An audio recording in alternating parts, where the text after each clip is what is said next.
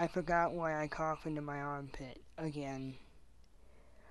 I need one of those epiphanies, like the character has at the climax. Water or some other equally meaningful element washes over me and I suddenly know the important parts of life. Do you forget the important parts, or are you just so lacking self-control that you can't keep on them? Bible people talk about those important things and sticking to them all the time. Maybe I've got a bad case of the demons.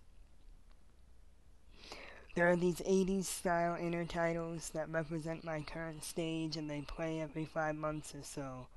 It holds longer than you'd expect, like all 80s still cards do. The word smell bounces a little, because projectors are never perfect.